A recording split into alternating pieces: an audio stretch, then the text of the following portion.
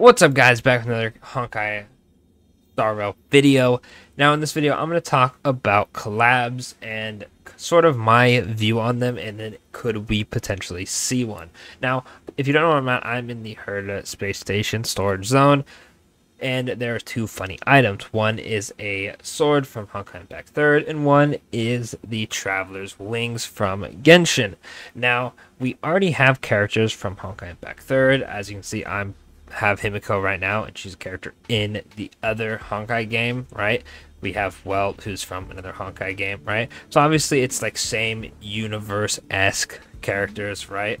So having a collab from them would not really make too much sense. However, Genshin is right up the alley, as Honkai 3rd has had Kaching, and I believe they got to keep Fischl in their collab. Funny enough, Genshin didn't get anything. Kind of funny. Still mad about that because I played Genshin around that time. But so we could probably see, characters from Genshin in Star Rail at some point if they decide to do that.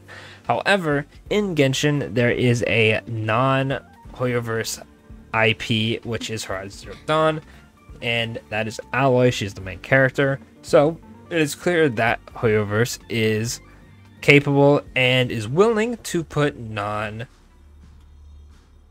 Hoyoverse characters, I guess is what you would say for that, instead of just Star Rail characters in Star Rail. But anyway, they seem to be okay with that. So could we potentially see one of those? Now obviously the first contender would be Aloy herself, as the game is on PC, mobile, and PS5. However, I'm pretty sure that would mean that they wouldn't be able to go to Xbox, because there was some stuff with like Nintendo and I believe Fortnite where they wanted Samus in the game, but they only wanted it on Nintendo consoles, right? So I highly doubt if Star Rail ever has any plans of going to Xbox or like Nintendo Switch or Nintendo Switch 2 or whatever they come up with, right? I doubt Aloy would be going to those games. So hopefully they don't do any collabs like that. That would pretty much just confirm or soft confirm that it would only be on the PS5. But if they did, it is what it is, right? I feel like that is the biggest possibility, is getting a PlayStation exclusive, in the sense of something they own that's only on like the PlayStation consoles in Star Rail. I'm not saying we're getting no Spider-Man. That would be kind of insane. I mean, I like Spider-Man, but I also don't think it would fit really well in this. We wouldn't be getting stuff like Kratos or anything crazy like that, but it is still a possibility because it has happened before.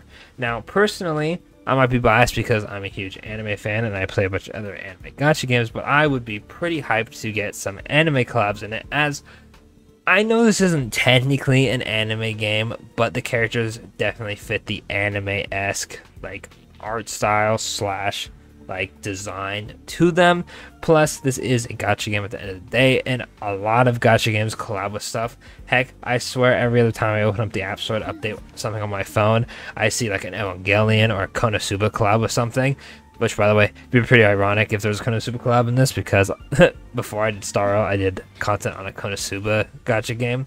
But regardless of that, right, I'd be pretty hyped for that. I think Star Rail should definitely do collabs. It'd be very, very cool.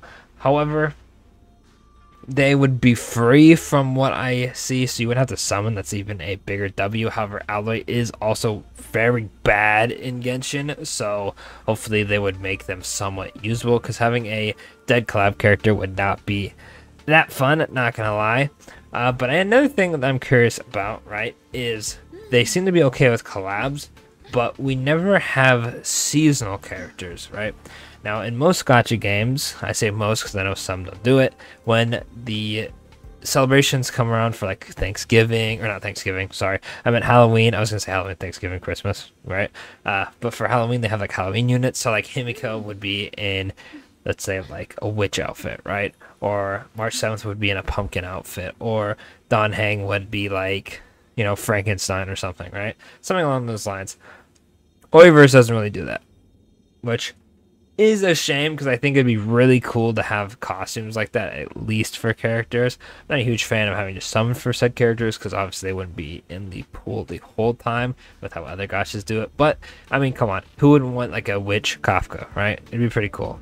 So that's out the window, unfortunately. So I highly doubt collabs would be summonable, meaning they would be free. But I would be really down for collabs. Let me know what your thoughts are on collabs in the comments. Do you think they should add them, but they should be free? Do you think they should add them and be gacha, like you have to summon for them?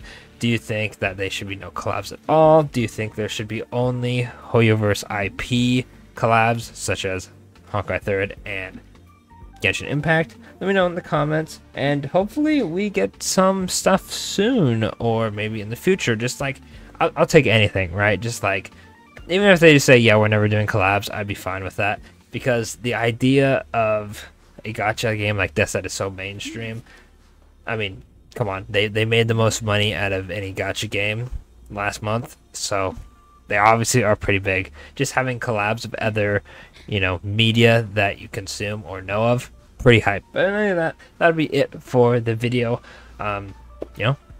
Leave a like and subscribe if you're new here. Helps me out a bunch. I'll probably have some tier list videos soon before Jinglu drops. I'll have Should You Summon, all that good stuff. So you don't want to miss it. Go ahead and subscribe. And of course, thanks for watching.